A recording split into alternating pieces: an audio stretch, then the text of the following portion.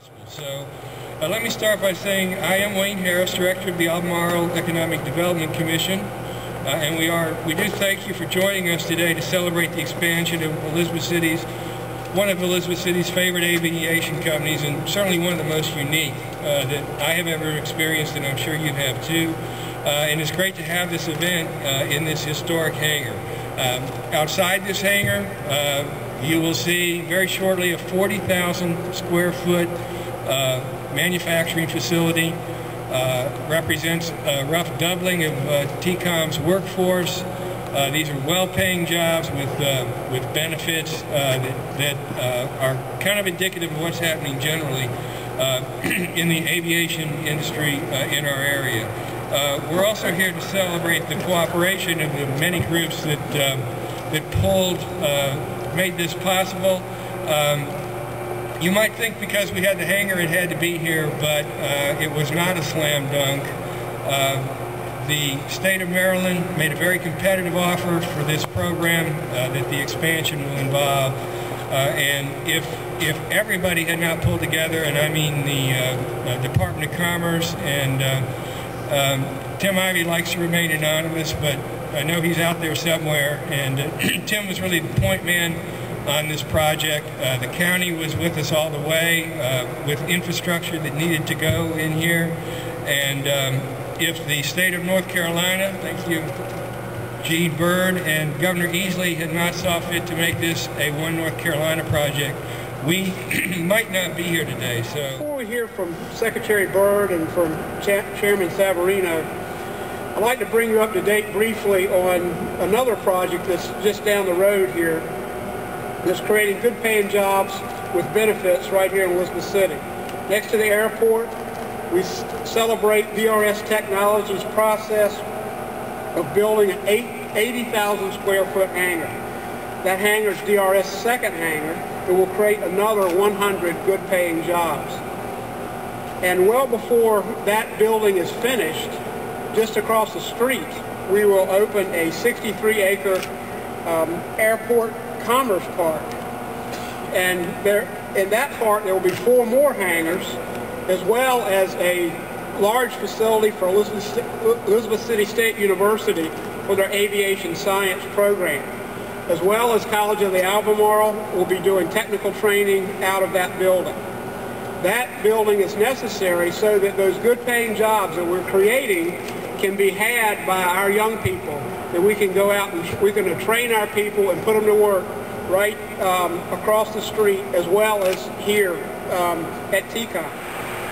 TCOM has been an important member of this community for 30 years. A highly innovative company is at the forefront of tethered aerostat systems, and we are very fortunate to count it among the corporate citizens of our state. Governor Easley, the Department of Commerce, and the General Assembly have worked diligently during the past 8 years to diversify our economy so that we are no longer so dependent on textiles, tobacco, and furniture. And to do that, they targeted certain knowledge-based, sustainable industries that will provide more and more jobs as we proceed on into the 21st century. 2 of the key industries that we target are information technology and aviation. So TCOM obviously fits right into those plans. This is exactly the type of company that we want to recruit and to encourage to expand in our state. That is one of the reasons that the company was granted a $70,000 One North Carolina Fund grant to help ensure that the expansion took place here in Pasquotank. Today's worker must be prepared to compete in the global marketplace. And the type of training that TCOM is providing and the investment that they are making in their employees is indeed priceless. TCOM has an excellent corporate reputation in this community and has long been a good citizen of our state. Because of TCOM's commitment to North Carolina, I am pleased to thank them for the work that they do and want to wish them much success in years to come.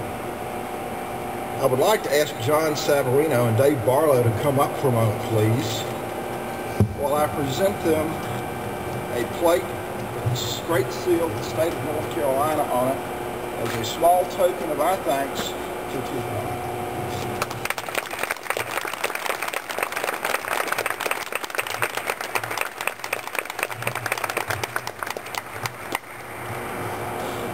That is something else. You know, it's not often that a company gets recognized for what they've done, and particularly by the state and where they're housed. And certainly that's something that gives a lot of gratification. And I speak for all the members of our TCOM family. We thank you very much. TCOM's been such a great corporate neighbor and friend of this community for over 35 years. I know I've been coming out here for over 30 years, back when Westinghouse was in the other building. And they've certainly had their ups and downs, but they've always stuck by this community. And we thank you very much for this expansion, what you're doing for our community. We want you to expand more. We still would like another crack at your corporate headquarters and engineering operation to come down here. But to the city and the county and the Economic Development Commission and everyone else that had a part in this, we certainly say thank you. I know Senator Bassnight and I feel very strongly, along with Governor Easley and everyone else over at the Department of Commerce, that we have to be there for industries that expand and locate here in North Carolina. And a lot of times we get criticism for incentives we may have, but we're in a very competitive market with other states and other nations, to be quite frank, and we have to be competitive. We have to provide these benefits on a state level, and I'm glad that I've been a small part of it. It's really great to have a company like you in our region. One of the marketing clusters that we as a region are supporting and working on is the aviation cluster as well. And you embody the sophistication and really portray to the world the type of aviation companies that we want to have in the future, to be a part of us in the future. And we just thank you for sticking with us in North Carolina. Good morning, everyone.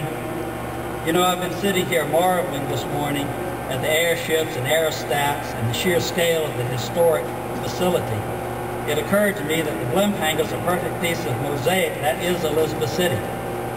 I'm told this TCOM facility is truly unique, one of 3 blimp hangars in the entire country.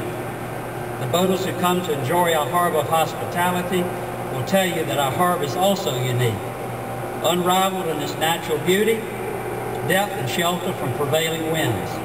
The harbor also represents economic opportunity and was the reason for the Elizabeth City's founding in the late 18th century. We have entrepreneurs it attracted to thank for the uniqueness of our architecture and our historic downtown.